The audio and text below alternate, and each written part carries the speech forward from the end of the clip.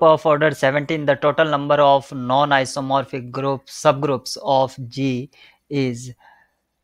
To solve this problem, we need to recall one theorem which is given by mathematician Lagrange and known as Lagrange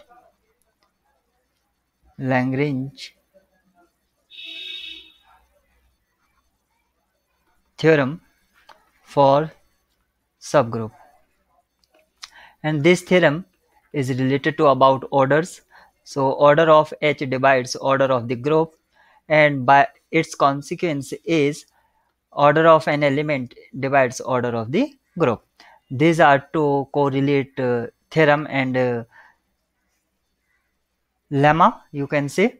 So let G be a group of order 17. Order of G is equal to 17. So its subgroup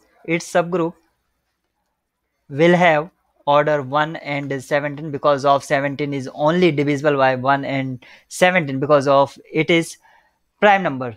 So total number of non-isomorphic subgroups are 2. But this is the case of this is the case of prime numbers. But what will happen in the case of when n is even number or any composite number?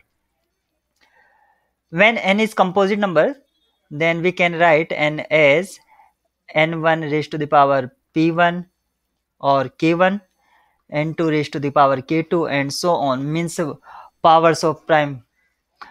Then we need to take partition of its powers of prime.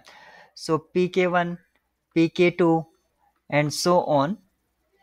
Then we need to add up. It will give you total number of non-isomorphic subgroups when n is even case.